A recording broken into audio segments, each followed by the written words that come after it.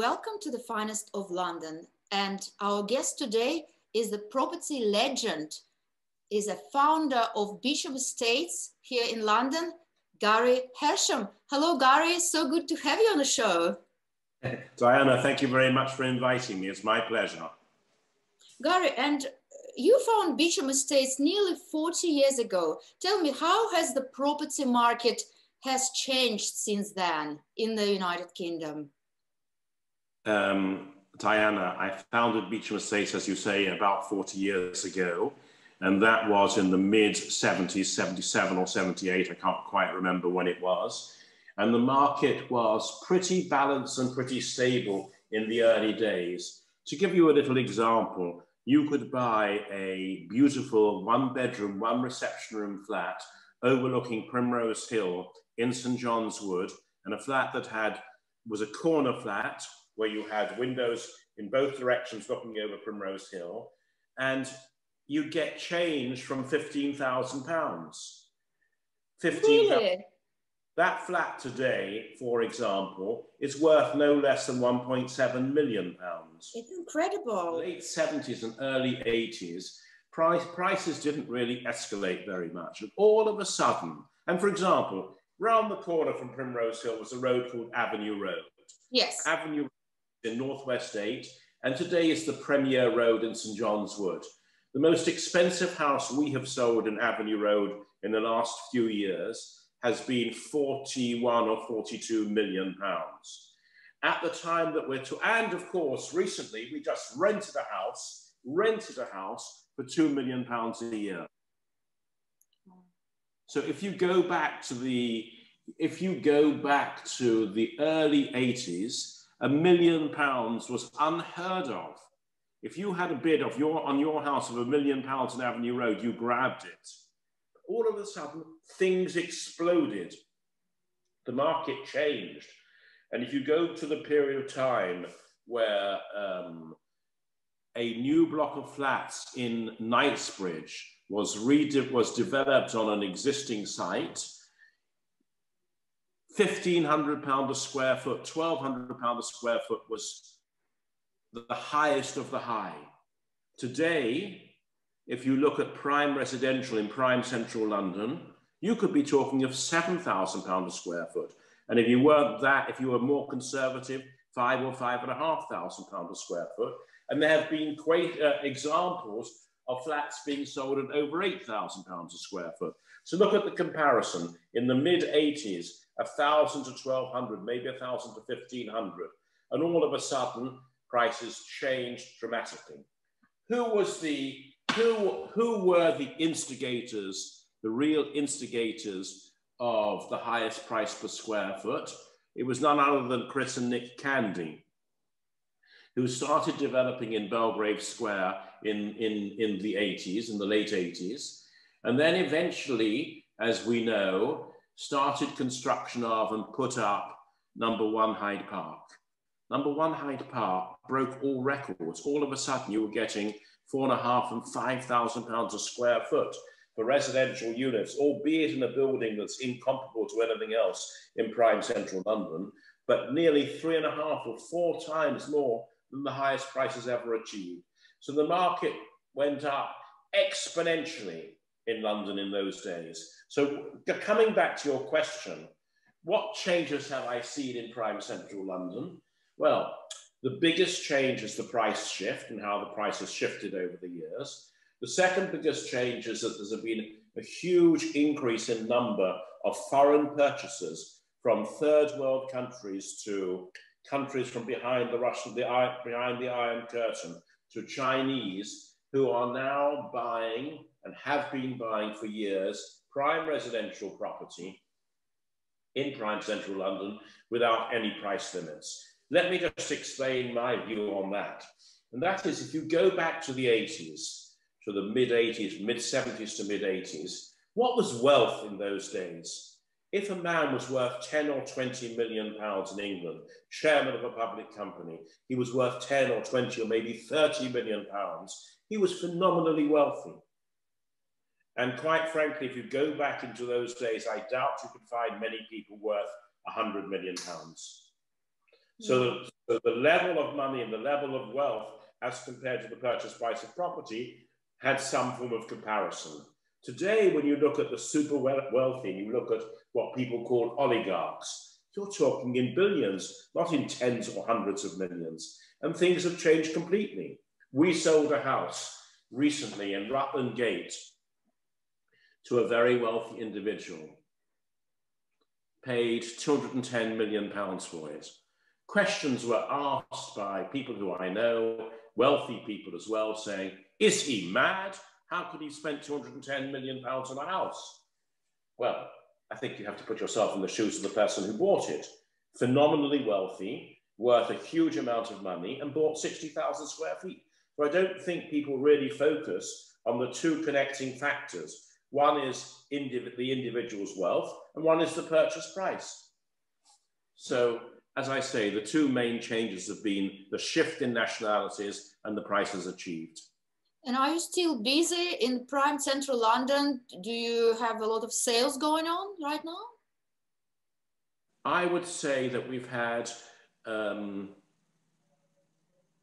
extraordinary year in terms of COVID being ravaged in the world. At the beginning of 2020 in March, as I said, we sold a house for 210 million. During the course of the year, we sold at least 3 or 4 units between 25 and 60 million pounds, and mainly out of the blue. So what does it tell you? We sold a house in the country for just under 22 million pounds quite recently. I think it was in December. It tells you that people still believe property has a solid value, and even more so, they believe that United Kingdom, England, is a very, very safe haven. So yes, it's very active. Very active. It's good to hear. It's so positive. So you specialize in prime and super prime residential, but I also know that you were involved in the sale and acquisitions of sites. Is it still profitable to buy land and build residential developments on it? The question you asked, is it still profitable to buy residential land, develop and make a profit out of it? The answer is very simple. The art is in the buying.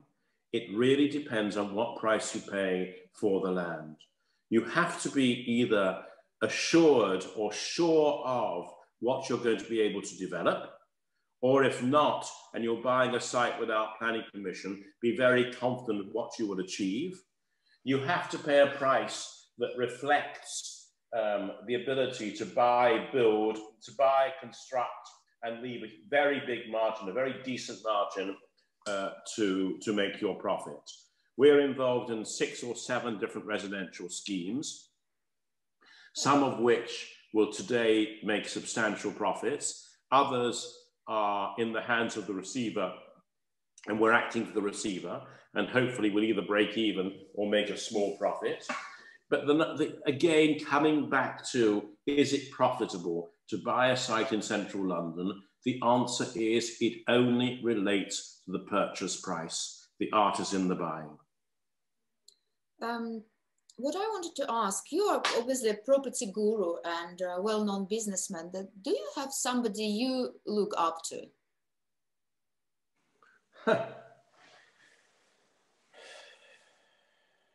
There are many people in the property world who one looks up to.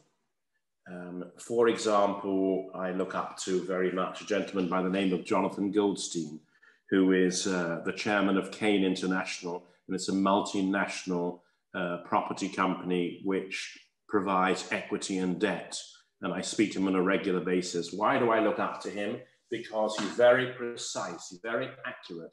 He is black and white, and his answers, either his answer might be, I don't know, or he gives an answer. There are never a maybe. Another gentleman I look up to, who built up a huge company, is Gerald Ronson, who built up Hersham. And practically single-handedly working 7 days a week, both in his garage business and his property business, I'll give you a little example. Yes. Years ago, Some years ago, my brother and I, 20 years ago, my brother and I wanted to develop a concept called data centers. And we went and saw Gerald Ronson, my brother and I. We asked him for his opinion, and he said, listen, I'm awfully sorry. I'm conflicted. I can't talk to you about it. I'm working with Michael Milken on a particular project. I'm conflicted. 3 months later, 8 o'clock in the morning, the phone rings. Mr. Ronson's on the phone. He says, listen, I'm no longer conflicted. Come and see me. And what he said was, high on services, low on rent, and then you'll win. And we were one of the few who managed to sell our data business to a very big data center operator at a huge price, all because of Gerald Ronson's advice and his willingness to talk to us. He's a person who, for example, if you phone him at 8 o'clock in the morning, his secretary will say, but he's rather busy, he'll phone you back shortly. And by 8:15, you've got a call back from him. That's the type of man I admire.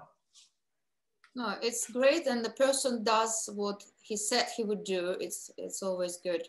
But are you going to write your own book, or maybe memoirs, or maybe property notes? That would be interesting, wouldn't it? Property notes, you can see them here. The answer is, I've always thought about writing a life story, a story of my life in the property world, starting working with my late father, who was chairman of 3 public companies. Have I got the time? At the moment, I don't have time, and again, might be a little bit embarrassing, but my diaries, I like to have handwritten notes, and I write everything I have to do on one day on one page. And I barely have time to finish everything every day, so I end up staying awake and working till 2 or 3 o'clock in the morning most days. Perhaps I'm not as efficient as I should be. Okay, so we keep our fingers crossed that one day we will see your book on the show. Somebody will have to ghostwrite it for me. But anyway, we're now approaching the part of the show which I like very much, where my guests get to tell me one fact or maybe a little secret from their life that not many people know. So your turn. Oh, thank you. I was hoping you were going to ask another guest. What secrets should I tell you? I can tell you some silly secrets. I love Marmite. Really? I never tried. You may as well try the extra old Marmite, which is very hard to get. It's in a black bottle, a black jar, and it's the tastiest Marmite you can get. You know what I say about Marmite? Either you hate it or you love it. I've loved it all my life. I'm a very keen diver. My wife and I, who, as you know, is Russian, go diving very often. And we have dived in the Great Barrier Reef. We've dived in the Galapagos. We've dived in all over the Caribbean. We've dived in, the favorite dive I've ever been to is in the Maldives, because once you get down to 32, 33 meters below the surface, the temperature is still the same, 31 degrees. Not nice to dive 15 degrees, I can tell you that. You have a fabulous life. I know that you are talking to us from Marbella now. How is the weather? It's not as good as it was yesterday. Yesterday, the sea was deep blue and the sky was deep blue. Today, the sky is whitish grey and the sea is light grey. But it's actually been very nice, and one can go out in one's shorts if one wants to. The weather is fine. People are very nice. They are very, very cautious here. Everybody wears a mask. There's a curfew at 8 or 9 o'clock in the evening, depending on where you are. All the restaurants are again closed, so we eat at home.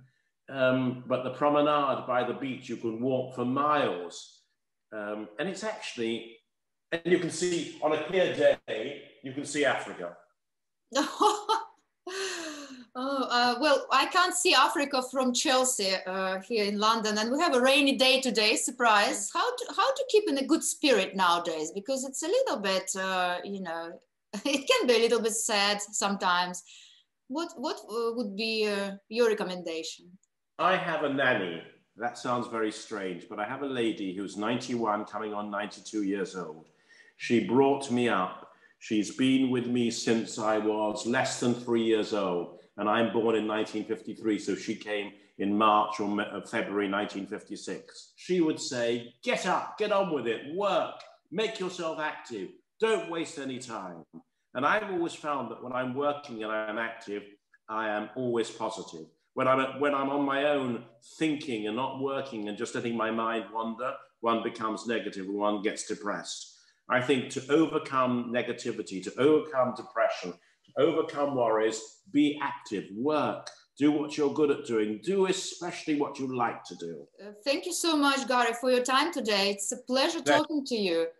I wish you all the best and a great time in Marbella, good sales, and I hope to see you at our business events very soon here in London. Invited. Большое спасибо. Thank you very much indeed.